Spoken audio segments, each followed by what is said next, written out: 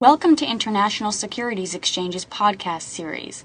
Facilitated by renowned educators, ISE podcasts are intended to teach beginning as well as seasoned investors the ins and outs of trading. To find an updated list of podcasts, please visit www.ise.com/podcasts. Please be sure to listen to our important message following this episode regarding the risks of investing in exchange-traded options. Japanese yen, the last best opportunity for a trade, dollar versus the yen, was a rally into the resistance up at 95. So we pulled into support at 90. We rallied up into the resistance at 95. We pulled back down to the support at 90 and went lower. And we extended the lows. But at that time, I made a note that we were coming into some kind of pretty solid support on the dollar versus the Japanese yen spot contract. And we had already had one nice bounce out of there at the beginning of the year in 2010 at 85 cents. And this is the area where the Japanese bank seems to step up and intervene. That was the origin of the big rally from 95, which was the last time that they were intervening in the currency markets.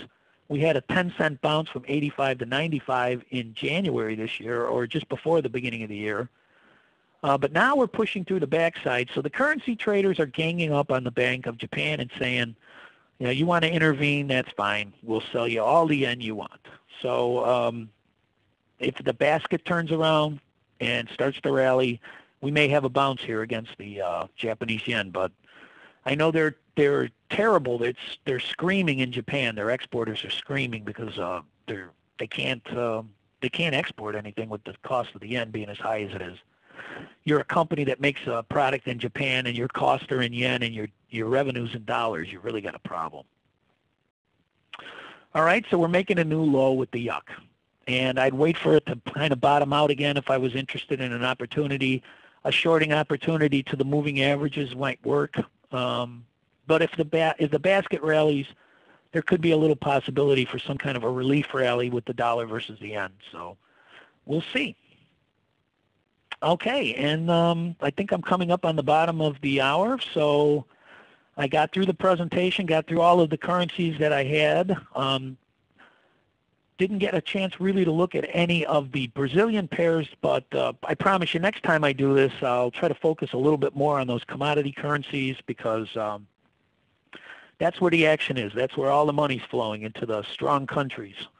And the weak countries like the U.S. dollar is where they're borrowing the money, so. If you have any questions, pop in. Okay. Hey, Michael, and hey to everybody from Online Trading Academy. I see a bunch of my friends.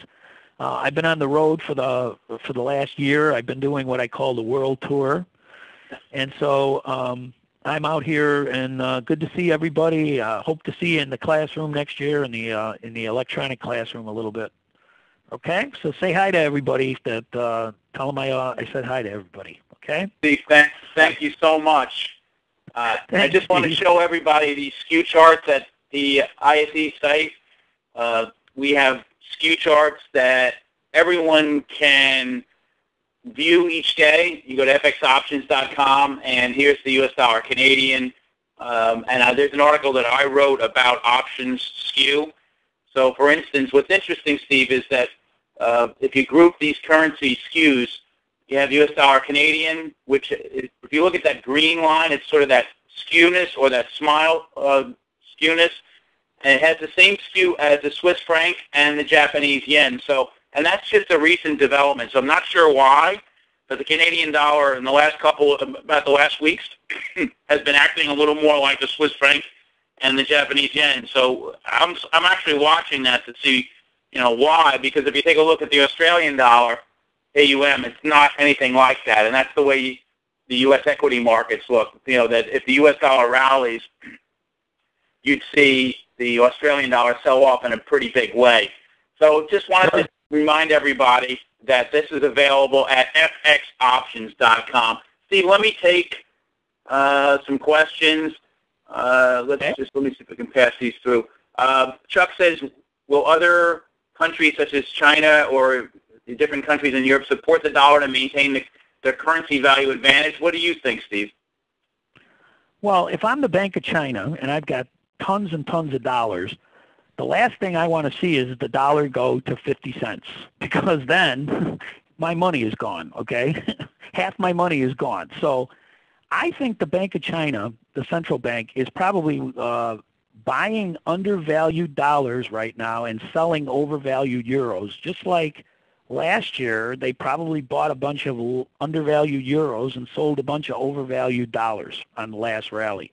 So there's no proof that a central bank actually times their purchases, but they've been talking about diversifying their currency holdings. So doesn't it make sense to buy dollars when they're low and sell euros when they're high, and then turn around and buy euros when they're low and sell dollars when they're high?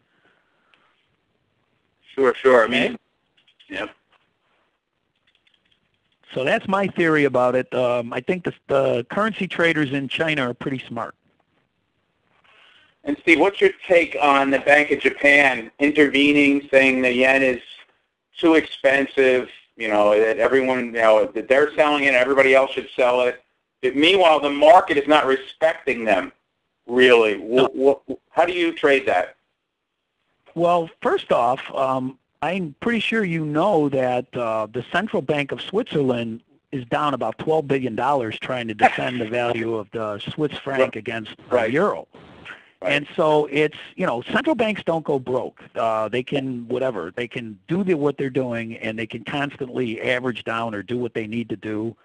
But the Bank of Japan, the exporters are saying, look, if you don't do something to lower the value of this yen, we're just going to pack up and move to these other countries so that our revenue and our expenses are priced in the same currency. And then who's going to work in Japan? Who's going to get a job? Where are they going to work?